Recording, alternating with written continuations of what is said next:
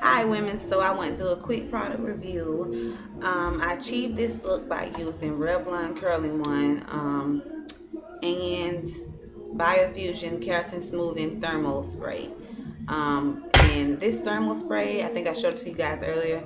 I like it. It makes my hair feel okay. It doesn't really change the texture of it, to be honest with you. It doesn't really smooth it out too much, but it smells like really, really, really good. You know, like when you go to the hair salon, they have those hair products and they just smell, basically it smells like perfume almost. um and it's a heat protectant because these get pretty hot. It goes all the way up to 400 degrees. I did my hair on 350 because it starts at 300, so I only went about right here rather than all the way over. And I probably would have went all the way over if I was using like weave or something, hair weave. Now I honestly think that this style would look better on longer hair, or if you were to add in extensions. One thing that I did not like about this product was that the pattern of curls were almost similar to a braid out, which would be easier and save you damage to your hair from the heat. Um, it came with this little heat protectant glove to keep from, I guess, burning your hand. And I also liked that this product, you know, you just take it, imagine, I'm sorry, the glove would usually be on the other hand. Take it and unravel it, and then you have that type of curl pattern. I wouldn't buy this again. I like the curls and I like how they came out, and I like the loose wave pattern, but I would not buy it again. As you can see, I kind of like went through it to try to make it a little bit more messier, to have like a kind of like a bed head, should I say, bedroom, kind of like bedroom hair.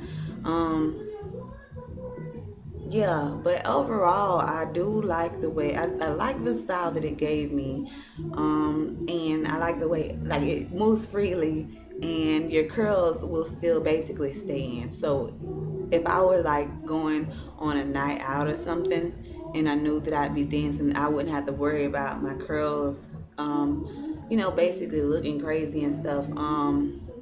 The keratin smoothing gel did work for my ends though. I don't know if you guys can see that. Like, it really made my ends look really, really, really smooth. But yeah, overall it's a good product. But I'd much rather be doing a braid out to get the same look, like I said. So I hope you guys enjoyed this hair review. If you were thinking about getting a product, I honestly think a lot of people hyped up this product, and in my opinion it was overdone. It was overhyped. Like, the curls are good curl patterns, but if you look back in a few of my videos, I got this same curl pattern from a regular curling iron. So it's up to you, but like I said, it's easier to do though because you can get it in bulks and just wrap it around. It took me about maybe 15 minutes to do my entire head in these curls, and I'm gonna, yeah, it took about 15 minutes to get them in there. But yeah, I like it overall, but I wouldn't waste my money on it. Oh, I just want to do a quick length check for you guys because I know I was doing a hair journey and I still was trying to grow my hair out.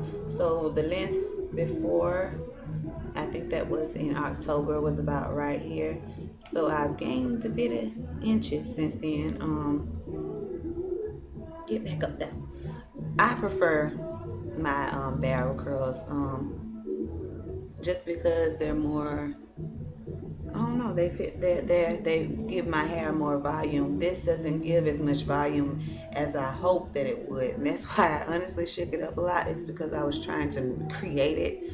But yeah, this is what I got. So hope you guys enjoyed.